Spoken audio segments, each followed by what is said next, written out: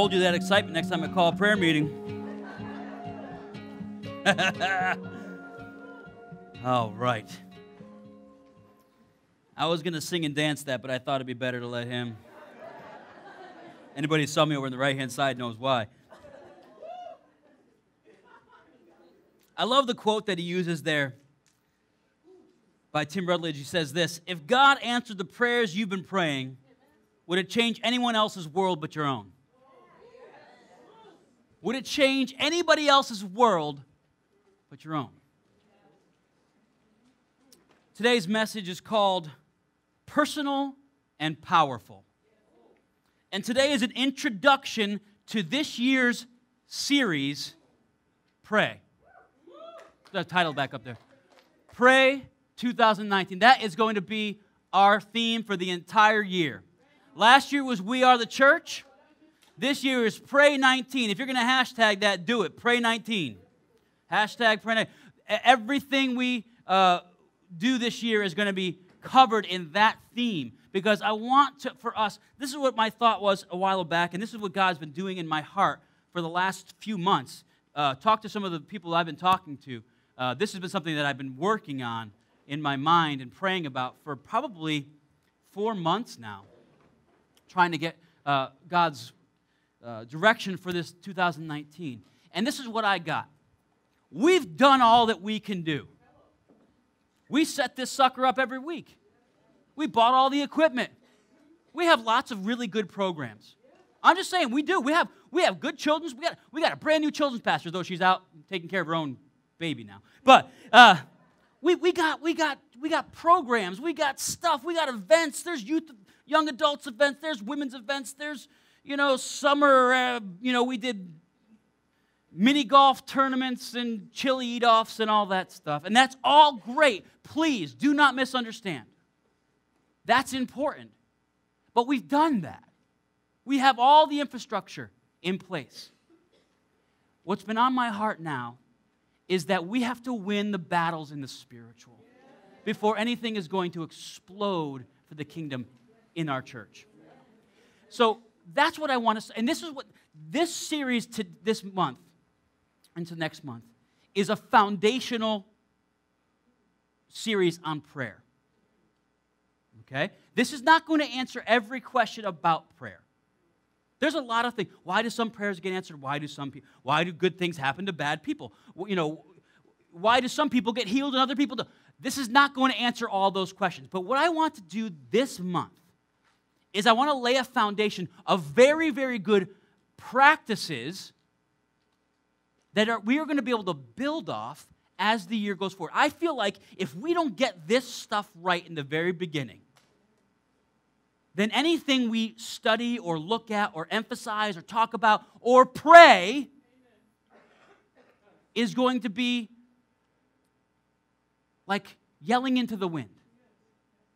So we've got to get this stuff right. And I'm very, very, very, I feel very strongly about this series.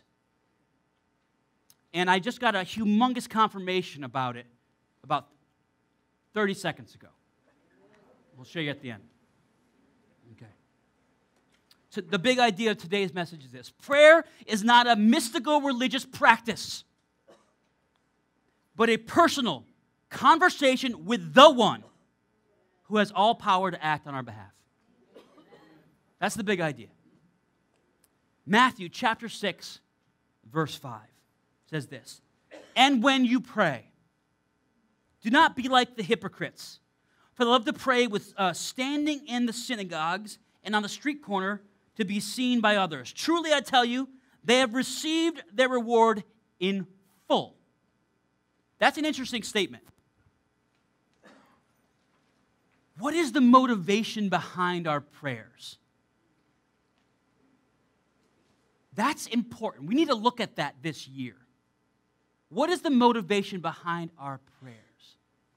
Because if it's anything other than what Jesus intended it to be, you've already received your full reward. That may mean the prayer goes unanswered because you've already received what you really, really wanted. Let's keep going.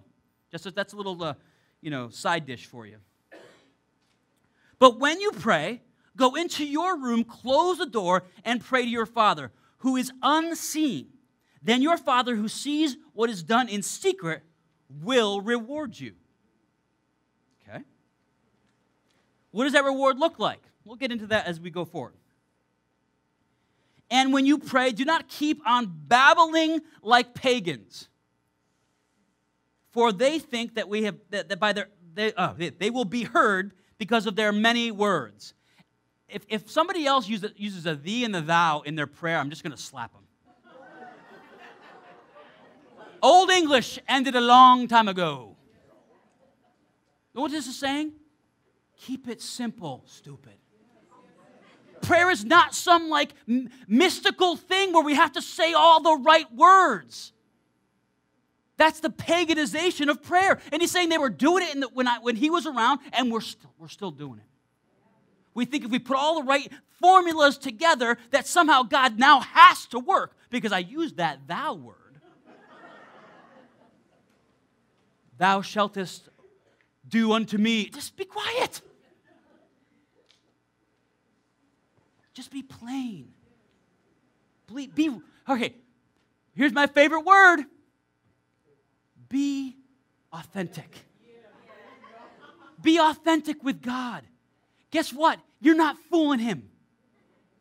Your high words, he's like, really? I heard the words you used yesterday when you were upset. Don't go to me with the these and the thous. You know what I'm saying? You know what I'm saying? Be authentic. Be real. Do not be like them, for your Father knows what you need before you even ask about it. He's already on the battlefield fighting for you. He brings back the head. I love that song. We should put up like a realistic version of a slide for that song. He brings back the head of my enemy. Ew. Next week, we time we sing that, I'm just going to have a guy with a head like, blah, you know. But it's true. He goes before us. He fights before us. And then he makes us feel like, man, we did something great. It was never you. It was always him. And I love this. If you can't get more practical than this, then this is how you should pray. The maker of the universe is now going to lay it out for us. Thank you. Our Father in heaven, hallowed be your name. Your kingdom come, your will be done on earth as it is in heaven. These two verses are connected. Let me just explain this real quick. Your will be done, your kingdom come, your will be done on earth as it is in heaven. Give us daily bread. So often we flip those around. God, make my kingdom big. Make my kingdom come. My will be done. Give me everything I want, and then I'll do a little bit over here as a pittance for you. You'll get your daily bread, God, but I want my kingdom.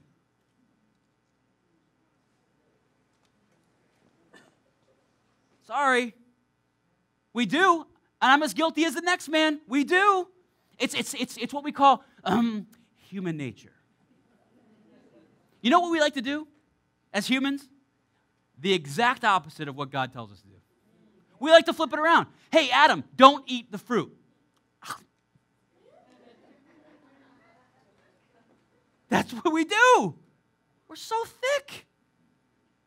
But that's what we do. We want our kingdom to come. Our will be done here on earth and in heaven. And God, I'll give you your daily bread. I'll give you something. It's got to be all about him and less about us. Forgive us our debts, Lord,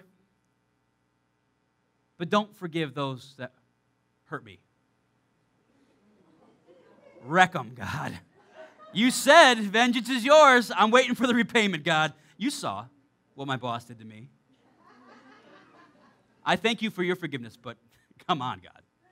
That guy is beyond forgiveness. Now, it's saying funny, but there are situations where we don't feel like people deserve forgiveness. And sometimes they're traumatic things, and I understand that. Let me get serious for a second. God forgave us everything. He asks us to do the same. you see how this prayer is working? It's not all about us getting stuff. It's about us keeping God first and being like him in the world. It's different than how we pray if we really break it down. And lead us not into temptation, but deliver us from the evil one. In the tabernacle and the temple, just in front of the veil separating the holy place from the most holy place, was an altar of incense. Go ahead and throw that picture up. That's kind of what it looked like. Altar of incense. We don't know exactly what it looked like, but that is taking the text in the Old Testament of what it looked like, and that's kind of an artist rendering of what that was. It was very close to the Ark of the Covenant. Very close. I mean, really, literally separated by a veil. Now, there was 3 pieces of furniture in the temple, and this is one of them. And I should say in the holy place. There was the table of showbread, which represented the eternal provision of God. The table of showbread had bread on it, literal bread. And that bread was never to be stale and never to be gone from there. It was always supposed to be there to represent the eternal provision of God. And then there was a lampstand that was always supposed to be lit, never to go out, to represent God's light that never goes out and always casts out darkness. And then there was the table of incense. Now I want to focus, and you'll notice that in our graphic for this series is a kind of a wafting of smoke. And I want to focus in on that for a second because it's kind of important and kind of neat, actually. It was really just the very closest thing to the Ark of the Covenant. Now, there was a veil, and then behind the veil was the most holy place, where the Ark of the Covenant and the cherubs covered it, and the mercy seat was. Above that, which is where that was literally the concentration, physical manifestation of the presence of God. It was seen as a cloud or fire or smoke. The altar was 36 inches high, 18 inches both length and breadth, according to the scriptures. In each corner was a horn, which the priest, the high priest, would dab with blood on the annual Day of Atonement. It served as a place for the daily burning of incense, not incest, both morning and evening. You try to say all these words. All right. The daily exercise consisted of a priest selected by a casting of lots. You remember this story from when John the Baptist was announced to his father, Zacharias. He was there. And this casting of lots was something that was done, and it was the one time in a priest's life that he'd get to do this. It was like a lottery. They cast the lots, and this priest would get one opportunity in his entire life to burn incense before the Ark of the Covenant, for the presence of God. Big deal. It was a big deal. So taking burning coals from the brazen altar, which was outside in the court, where they would sacrifice all of the animals, they take the coals from the altar to the altar of incense and deposit them in the incense. And then what they would do is they put the coals in the top of this thing, which was up there, the little thing, and then they would pour incense on top of the coals, and it would send forth this fragrance and a plume of smoke. Now you got to see everything is representing something, right? It all has a meaning.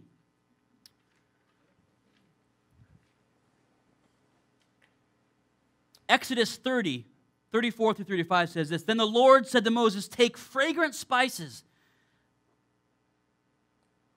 gum resin, onycha, galbanum, you try to say these, a pure frankincense, all in equal amounts, and make a fragrant blend of incense. the work of a perfumer. It is to be salted and pure and sacred. Now listen to this. The fragrance was so sweet that the Mishnah records from Jericho, 12 miles away, they could smell the scent of the compounding of the incense. It was potent stuff. The Mishnah also says, my father's household had goats on the mountains of Mitzvar, east of the Jordan River. East of the Jordan River. And they used to sneeze from the odor of the compounding of the incense.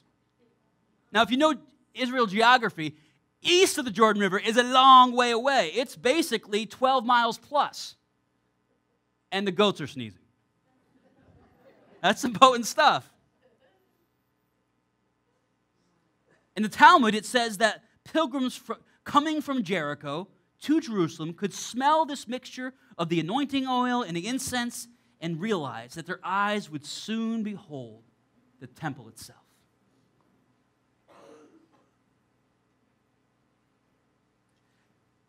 What is the representation here? Remember I said this is an introduction to the series. It was close to the presence of God. It was a sweet smelling fragrance. This means that it was good to God. He loved it. It was so good. It was so potent. And the smoke rising from the incense represented the prayers of the people of Israel. All of this represents this. God loves when his people pray. It is so sweet to him. It is so good to him. He loves it. He wants it. It's close to his heart. The interaction between his people and him. It's like the fragrance of this potent perfume rising to heaven. He loves it so much.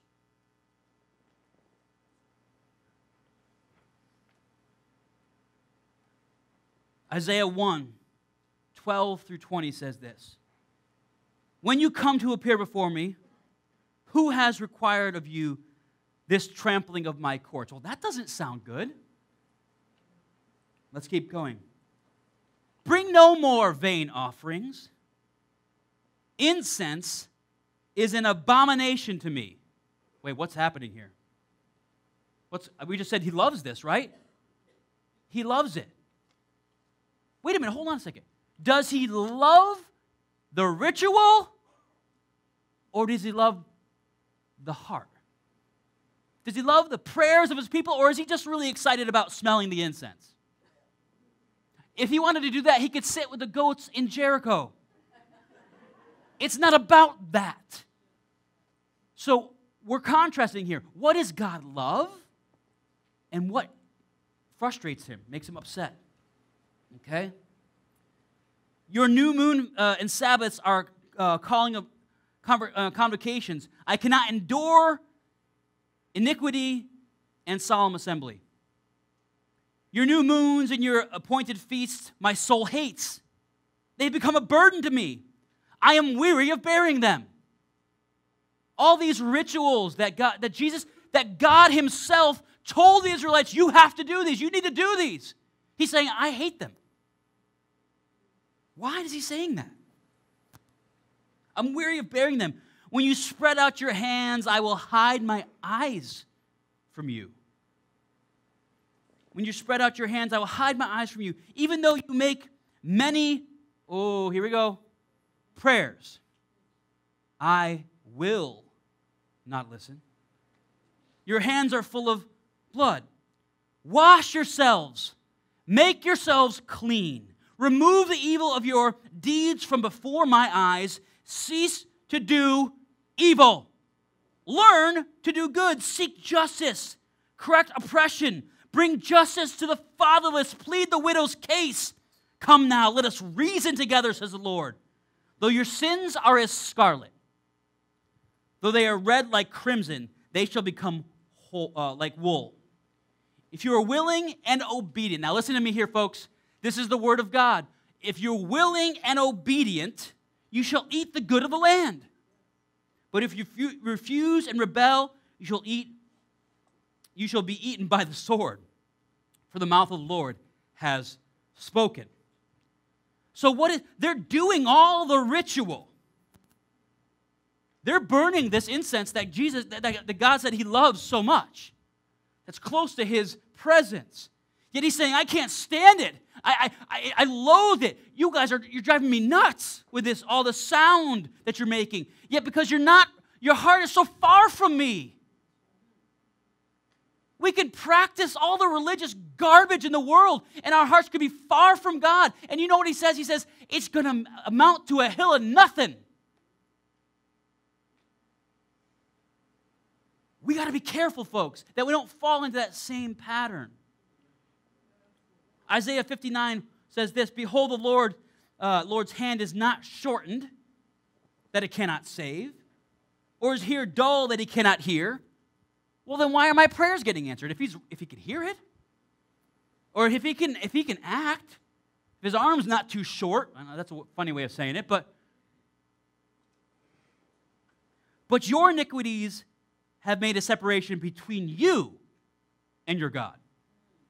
God isn't going nowhere. It's us that puts a wedge. And your sins have hidden his face from you that he does not hear. Ouch. Ouch. That's harsh. That's harsh. And I know, everybody's going, I know what you're saying, because every New Testament Christian likes to do this. Oh, that was Old Testament. We get to do whatever we want now. It is Old Testament. And much of that scripture is meant for the Israelite people. I'm not stupid. I know that. I know that. But let me just read something to you here. Let's go to the New Testament, shall we? Romans 15:4 says this. For whatever was written in former days was written for our instruction. Uh-oh. Dang. That means I have to actually look at that stuff. And that through endurance and through encouragement of the scriptures, we might have hope. Pastor, those are not hopeful scriptures. They are, if we take them for what they're meant to be, conviction.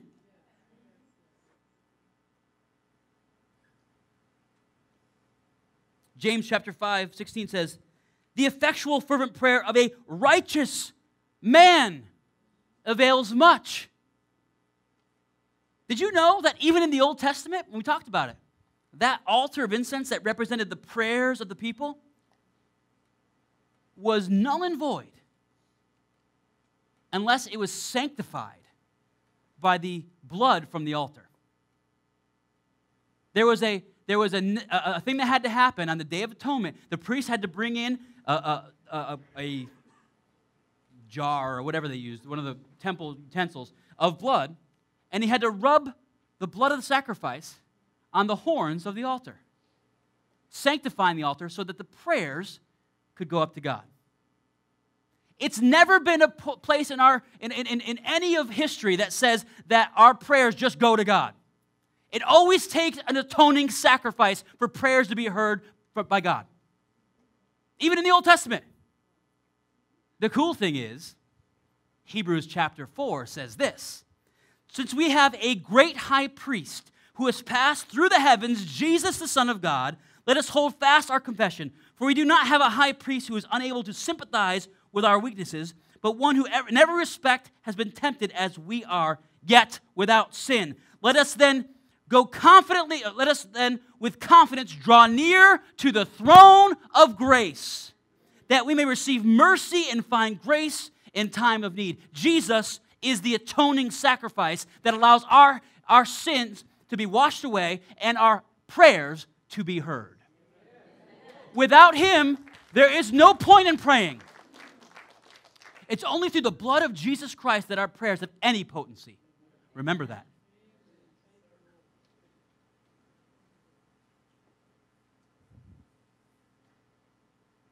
1 John 5:13. I write these things to you who believe. That's you, Deb. Right? You believe. That's you, Phyllis, right?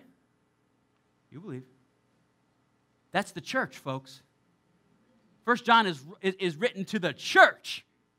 So we better take heed. I write things to you who believe in the name of the Son of God, so that you may know that you have eternal life. This is the confidence we have in approaching God, that if we ask anything according to His will, He hears us. How do you know what the will of God is? If we know that He hears us, whatever we ask, we know that we have what He asked. We have what we asked of Him. There's a lot of, you know what's in that passage a lot? The word no. How do you know? You got to know. How do you know? You got to know. You know what we call a friend who only calls when they need something? A bad friend. When they only call when they need something. Hey, we haven't talked in 2 years, but, my car. Okay. 2 years later, hey, buddy, how are you? We haven't talked in 2 years. Thanks for the car 2 years ago. Yeah, we haven't talked since. Yeah, I know, it's been busy. But, yeah, there's a thing. I kind of got upside down on my mortgage. Wonder if you could co-sign. You know what we call that? A hang-up.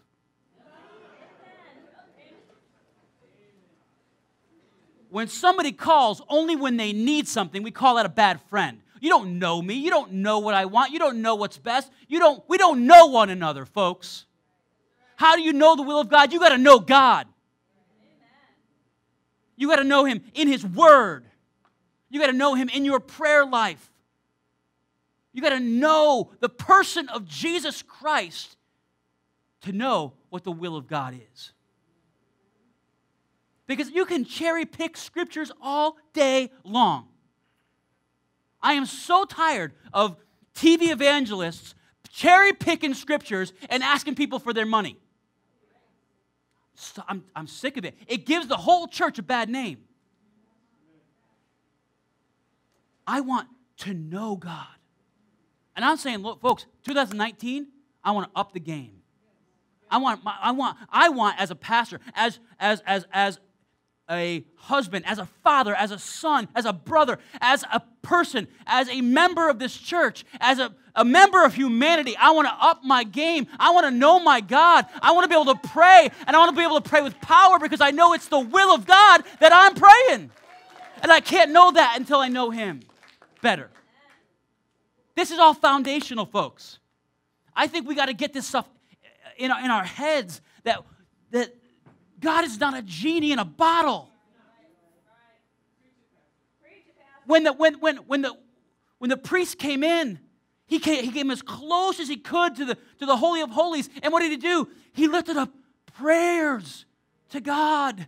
And it was so sweet to God that it was represented by the most potent, sweet things that you can mix together. And in fact, they said, don't you dare try to make this for your house. This is only for my house. This is my joy. This is my fragrance. This is what I get. You don't get this. This is special to me. That's how important it was, and that's how much we loved it.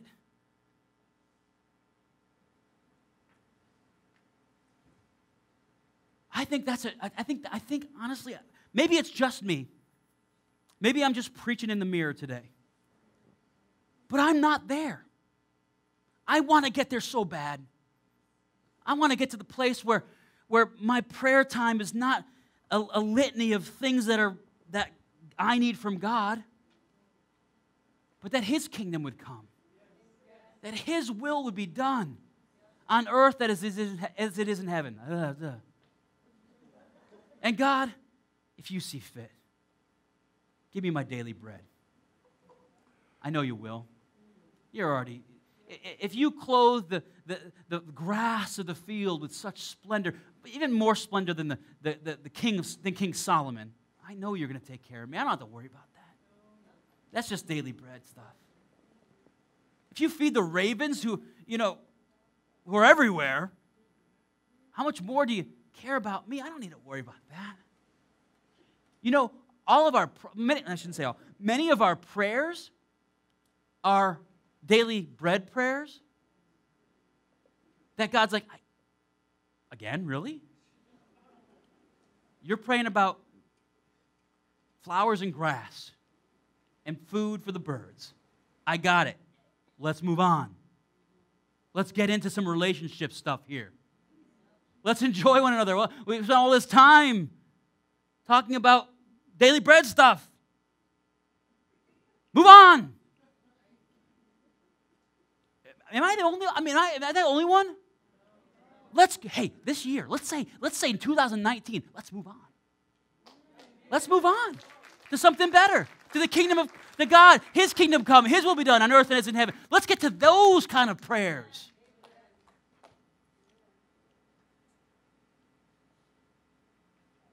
Verse 18. We know that anyone born of God does not continue in sin. Ooh. Do we know that? I hope so. The one who is born of God keeps them safe, and the evil one cannot harm them. Isn't that nice? You know what that's cool about? You know what's cool? Is that we have the atoning of God in our lives. That's already done. We can go boldly to the throne of grace because He's cleansed us from the sin that keeps us out of His presence. That's already done. We don't keep on sinning. We don't live that life anymore because He's already taken care of it. We know that we are children of God. Now, while the whole world is under the control of the evil one, we're children of God while everybody else is under the control of the evil one. And you wonder, and I wonder, why there's so much injustice in the world. We wonder why the persecuted church is greater today than it ever has been. Think about it for 2 seconds. How could the persecuted church be at a higher percentage than ever before? Well, there's more people on the planet than ever before. Therefore, there's more Christians on the planet than ever before. And there's more people controlled by the evil one than ever before. Therefore, when the two collide, we get percentage levels that are higher than ever before. Simple math. It's not going to change unless we do our job. And we invoke the kingdom of God on this earth as it is in heaven. We are children of God. And that the whole world is under the control of the evil one. We know also that the Son of God has come and has given us understanding so that we may know Him. No. It's all over this verse. Know Him who is true. And we are in Him. Can anybody say amen? Amen. Who is true by being in His Son, Jesus Christ. He is true. He is the true God and eternal life.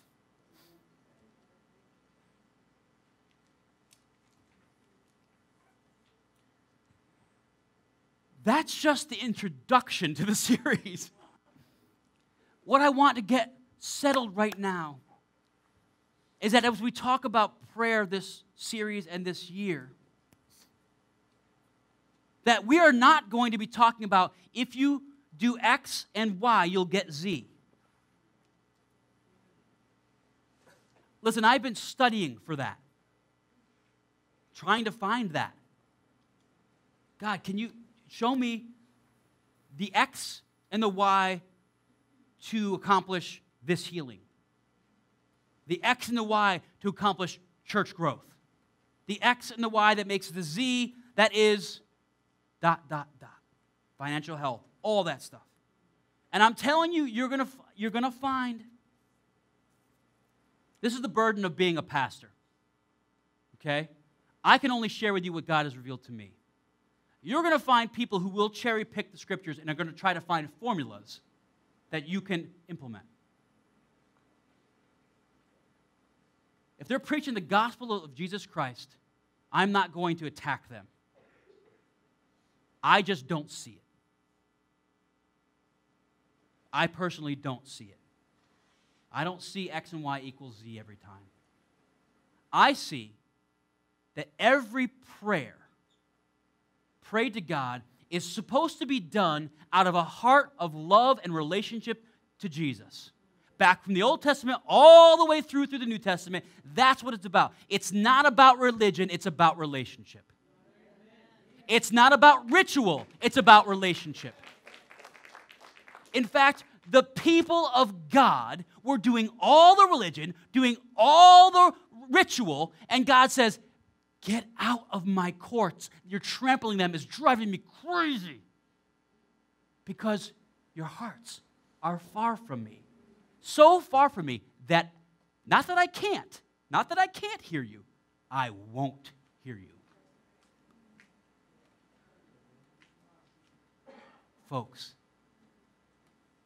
let's get to a place.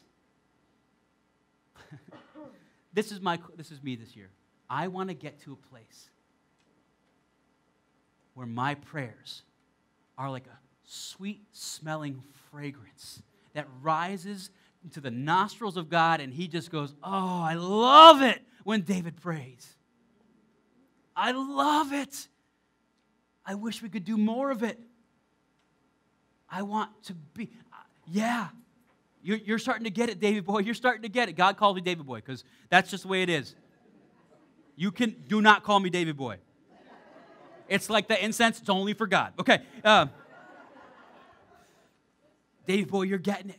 You're getting it. We're starting to get in sync now. Now you're starting to see what my will is, and you're praying according to what I deem is worthy and valuable and important in this world. And now you're going to see the gates of heaven open, and I'm going to pour out my power and my love on the things that now we're getting together. That's what I see. Folks, I'm not perfect. This is. All I can do is glean from the Word of God what I see and God is leading me towards. And I would say, be careful with it. It's valuable. Do not add anything to it. Do not take anything away from it. Make sure that when you read it, you are reading it in context, in the right way. Do not cherry pick the Word of God. Make sure you get the whole counsel. And I will try to do that with you every week. That is my goal.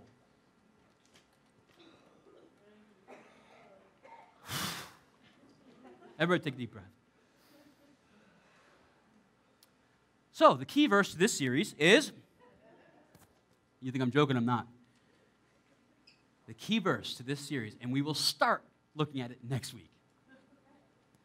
And this was the confirmation that I needed that I was on the right place, because I was a little bit nervous about this series. I'm telling you right now. If my people, thank you, Alberta, for hearing the voice of God. If my people who are called by my name shall humble themselves and pray and seek my face and turn from their wicked ways, then I will hear from heaven. I will forgive their sin and I will heal their land. And this is how we're going to break it down. Next week, we're going to talk about the chosen and the called. The chosen and the called. The next time we touch on this, after we're going to have a guest speaker in 2 weeks. That's going to be fun, a missionary coming. When we get back to the series in 3 weeks after that, 2 weeks after that, it's going to be the humble and the hungry. And then we're going to close it down with the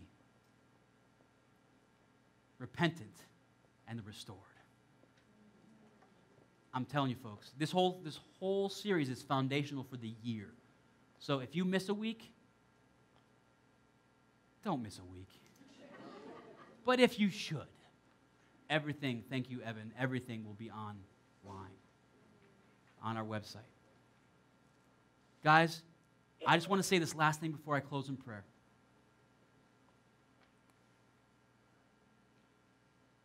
This is what God has revealed to me this series.